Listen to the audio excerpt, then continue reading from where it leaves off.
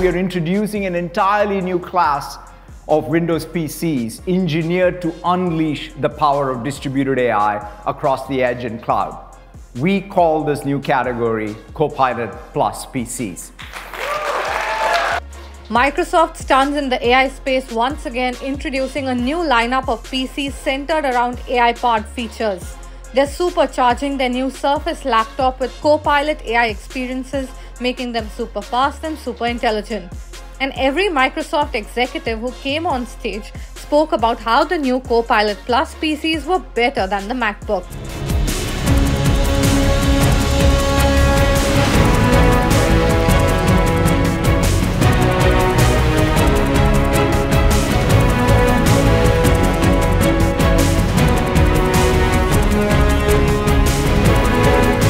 Let's take a look at the 4 best features of Microsoft's new offering.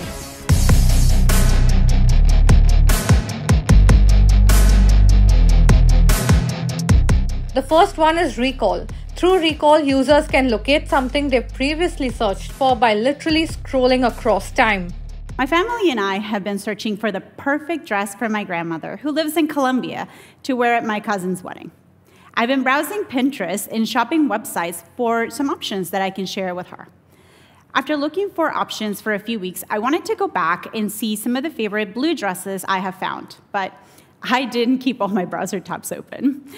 With Recall, I can just search for blue dress, and it pulls together all the dresses I have seen. Now, Grandma decided that she wanted to get the awesome pantsuit that we shared in our Discord chat about 3 weeks ago. Now, scrolling through multiple weeks of chat messages to find that specific dress would have taken an eternity. Instead, with Recall, it was easy. I refined my search using descriptive language. Blue pantsuit with a sequin lace from Abuelita. And as you can see, Recall quickly found the Discord chat my family and I were using to discuss the options.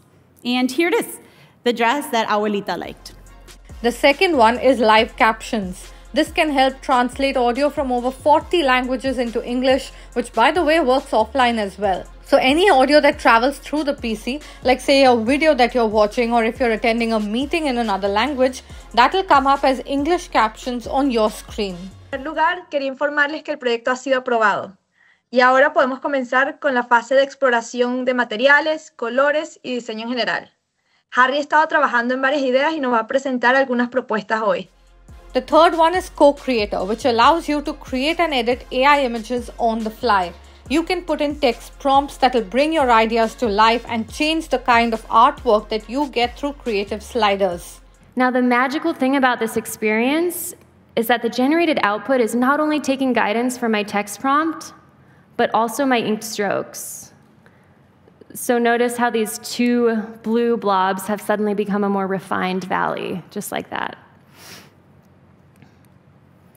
So there are 5 different machine learning models running locally in tandem on the NPU to optimize for highest quality output over minimum number of inference steps, making this experience feel truly co-creative, the generated output responding to every single stroke.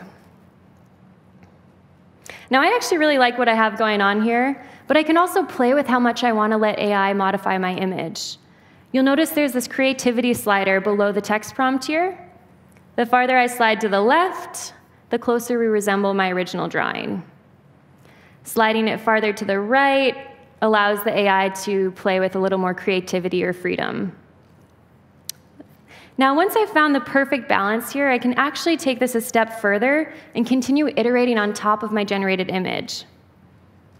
So I think a monarch would be the perfect touch here, hovering over this far right flower.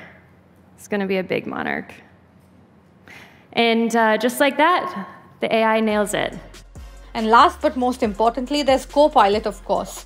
Users get access to Microsoft's powerful AI and even to OpenAI's GPT 4.0 to enhance their experience and enjoy natural-sounding voice interactions. These PCs will be available from 19 June, says Microsoft, and they can be pre-ordered now as well. So there you have it. Can Microsoft's new Surface PCs beat Apple's MacBook? Let us know what you think in the comments below.